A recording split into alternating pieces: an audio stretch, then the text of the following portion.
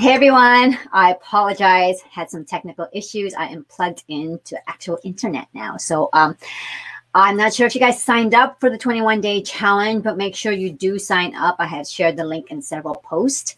But today is day one. And basically how the challenge is going to work is we're going to go over like all the products that I use on a daily basis, which is basically in the daily habits kit. So let me go over those items really, really quick. The daily habits kit actually includes the lifelong vitality supplements. And then a lot of people have been asking me about the supplements and how this is different from other supplements. And basically it's got ingredients in there that our bodies can actually utilize because a lot of the synthetic products, our bodies are not compatible with it and they can't actually utilize it. And a lot of it actually ends down the drain. So it's a lifelong vitality pack. You take three, it's three separate. There's a fish oil one that helps with your brain. There's the Alpha CRS, which also helps with energy and your joints as well. And then there is a food nutrient supplement, which of course right now we do need as much supplementation that we can get, especially when it comes to our food, right? There's also a probiotic, a PB Assist. I left it over there. And then there is a Terrazyme. So again, the PB Assist is a probiotic that we use to help our bodies take care of whatever is that's happening in there, right? It's a bacteria, helps with that bacteria part, right? And then there's a Terrazyme, which is a digestive enzyme. Everybody needs this digestive enzyme, especially if you're older, right? So we only produce so much digestive enzymes. This particular one actually helps break down our food, right? So the older you get, I don't know if you notice it, that you are going to have more gas. That's why older people fart more, right? Unless you get some Terrazyme. So if you know a friend that farts a lot, get them some Terrazyme. And wait, there's more. You get an extra bottle for that. No, I'm just kidding. And then I talk about this a lot, is the deep blue rub. Okay, this is awesome for that.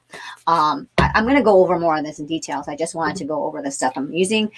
Balance, I use this all the time. We've got lemon oil. We've got frankincense oil.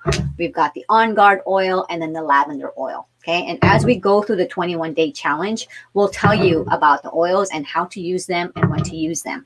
So for day one right now, we're just going to focus on habit stacking. And habit stacking is basically, if you want to start a new habit, a lot of people can't stick to the habit, right? Normally they say 21 days. Really, it's a little bit more than 21 days, but 21 days is what everyone's doing. So we'll stick to that. But very hard to start a habit if you don't attach it to something else that you're already doing, right? So for me, like I would tell people with the oils, they have a hard time using the oils because they forget about it, right? But you need to put the oils where you're going to use them, right? So example would be the lemon oil, okay? So the lemon oil goes in your water and goes in your water daily. So wherever you go to fill up your water bottle, you want to have the oil there already, right? So then you can remember it. So that's where the lemon would go, in the kitchen. I have one there. I actually have a little container for a couple citrus oils. I like the lemon oil. I like the green mandarin oil. And so I have those in the kitchen, right where I fill up my water bottle. And then balance is there in the kitchen because it's in the morning when I'm in there, and that's when I have to go ahead and apply that oil. And then also we have the frankincense. The frankincense, I talked about this a lot. The frankincense oil, I actually split it, and and so I have a bottle in my bathroom. And then a bottle in my regular oil bag, but it's in the bathroom because I put it on my face all the time, and I need to make sure I do not forget to put that on. So it's basically things that you're already doing that you want to stick a new habit to. Okay, so for day one, you're going to pick one habit. So in the habit you're going to choose, it's going to be even easier, right? A lot of times when we have too many choices, we don't make the choice. So the less choices, the better, right? This is the whole reason Steve Jobs always wore a black shirt and jeans, right? You would think he's wearing the same thing all the time, but he's not, right? He had like a whole closet full of black shirts and a whole closet full of jeans. And it's basically is he didn't want to pollute his brain with having to think of one more thing, right? It's one less thing to think about. Then you have more space to think about more creative things, which totally makes sense, right? Which for me, I think I'm like a big advocate for uniforms in school. Like, I wish I had uniforms going to school. Well, because then I wouldn't have to think about what I was going to wear that day. And then you wouldn't have that whole comparison, like, ooh, look, she's got some Gloria Vanderbilts over there, and I don't. I think I just dated myself with those jeans, right? It was the Gloria Vanderbilts and the Chemin de Fer and the Calvin Klein jeans, right? But I did have my dittos. So, and I was all proud of my dittos. But anyways, I went off on a tangent on that. So today is all about habit stacking. Think of things that you're already doing to put that habit, attach that habit to. Okay, so I forgot to give you your 3 choices. 3 choices are, number 1, you want to make a better habit on drinking more water, right? So we've got that, drinking more water, right? Or you want to focus on getting more exercise. Or number 3 is getting more sleep. So for today only, choose which one of those habits you want to focus on, and then think of ways you can get more water in, right? So I'll give you examples for all 3. For all 3, so for drinking water, again, I already talked about it. Drinking more water, you want to get a thermos, right? And always carry it with you. That would be one good way to help you get increased water, right? And to help you with that habit.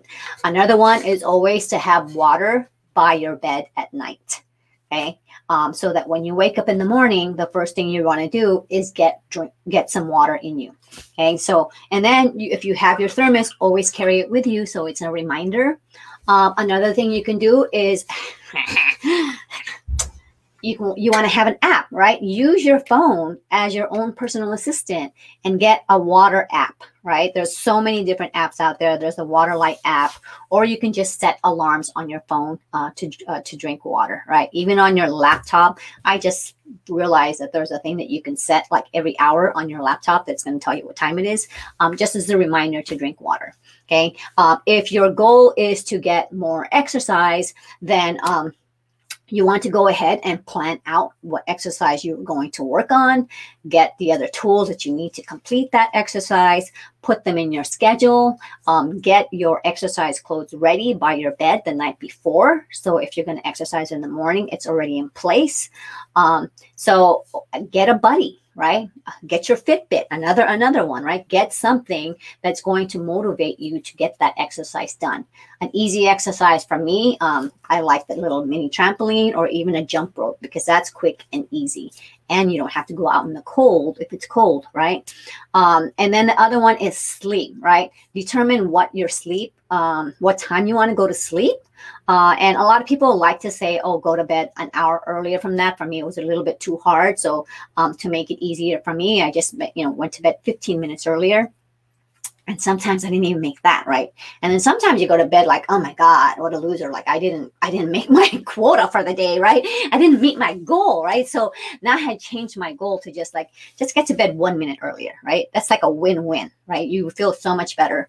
And not only that, if you did that for 30 days, right? For 30 days, you'd get to bed 30 minutes earlier. And for 60 days, then you'd get to bed an hour earlier, right? So that would be an easy way.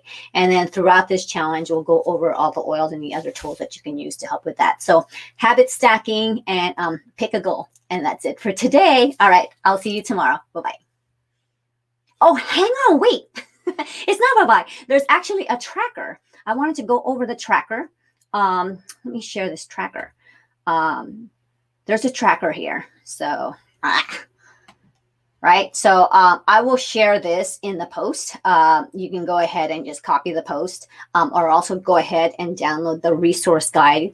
Make sure you get that resource guide. And then, but here is the tracker. So basically, you want to just complete at least 3 of these items here, right? You got up on time, on the time that you said, right? You got your water intake, your daily movement, and the calming activities basically is very, very important.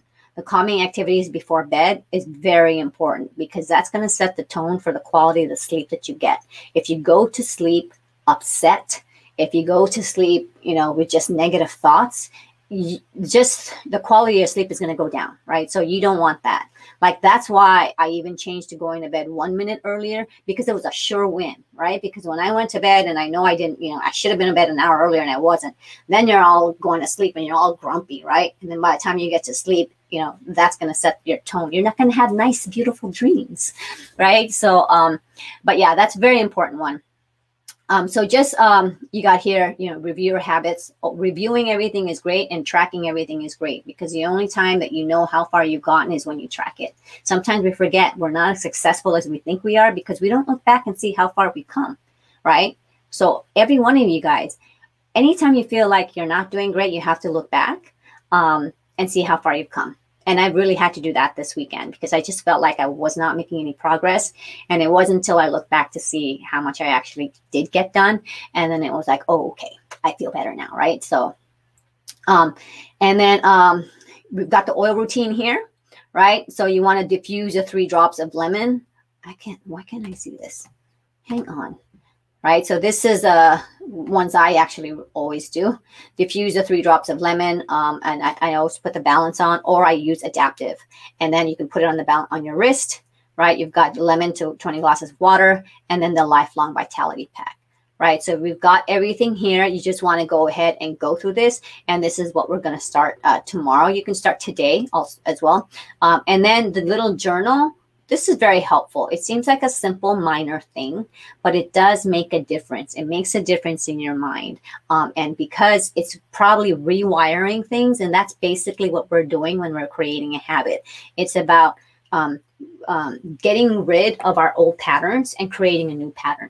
And right now we are wired to our old pattern. So we have to do it consistently in order to get that new pattern in. And that's it for now. All right. I will see you guys tomorrow. Have a great day. Bye-bye.